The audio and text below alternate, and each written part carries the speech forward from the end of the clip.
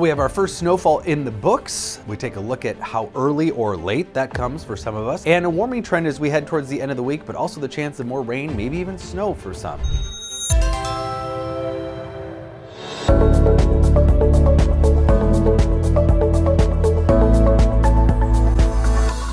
So a snowy view for many of us as you woke up this morning. Here's a view of downtown Minneapolis.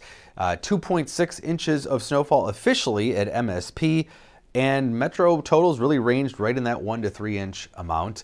Comes just a little earlier than normal. The average first date of the measurable snowfall in the Twin Cities is November 6th.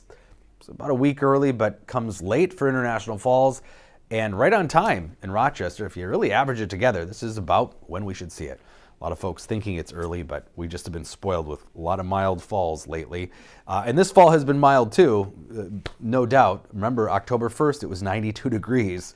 Big contrast between the beginning and the end of the month. We're going to close it out warmer than normal, even with these last cold days. There are those snowfall totals, 1 to 3 inches, some higher amounts along the North Shore, 8.4 inches in two harbors, 6.5 around Silver Bay. So they got a little lake enhancement temporarily as this spin, you get that counterclockwise flow around that Clipper low center. Just enough moisture coming off of Lake Superior times. Windy today in the wake of that system. Winds lighten up though as we head into the evening. So trick or treat time should be better. Winds around 10 miles an hour, but it's still going to be cold, near or below freezing for most of us.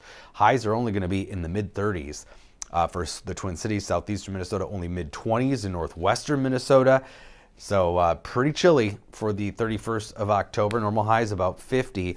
Big pressure gradient or tight pressure gradient here. You can see between that high pressure to the west, the center of that clipper, the yellow lines are those pressure lines. When those are bunched together, yeah, it got a lot of wind. And we have that for the first half of the day today. But as that high settles in tonight, it's going to be calmer. Also cold though.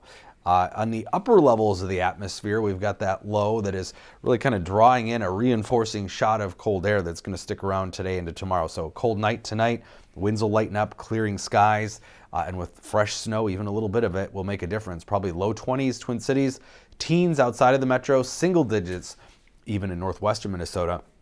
So pretty chilly here today and as we start the 1st of November, but then that cold departs.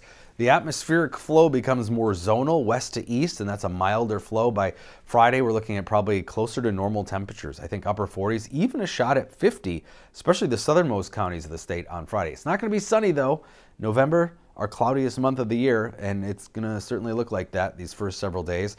But here are those Friday high temperatures, well into the 40s. But then we're talking about a couple of systems moving in, too. That's going to help keep those clouds in place. A couple of sprinkles Friday, not a lot of rain. Saturday looks mostly dry, but then Saturday night into Sunday, Monday, another larger system develops. Rain, maybe snow. Some models are a little colder. Northern Minnesota might have to be on the lookout for some potential snow, especially in the overnight hours Sunday night. But either way, some moisture headed our way for the weekend. But after today, I think we can squeeze out a 40 tomorrow. It's going to be cloudier Wednesday, then brighter again Thursday. So enjoy that sun that we have today and Thursday because we're in for a pretty dreary stretch, I think, Thursday into Monday, maybe even Tuesday next week. Several days of cloudy skies, and we will have some occasional showers, it's looking like as well.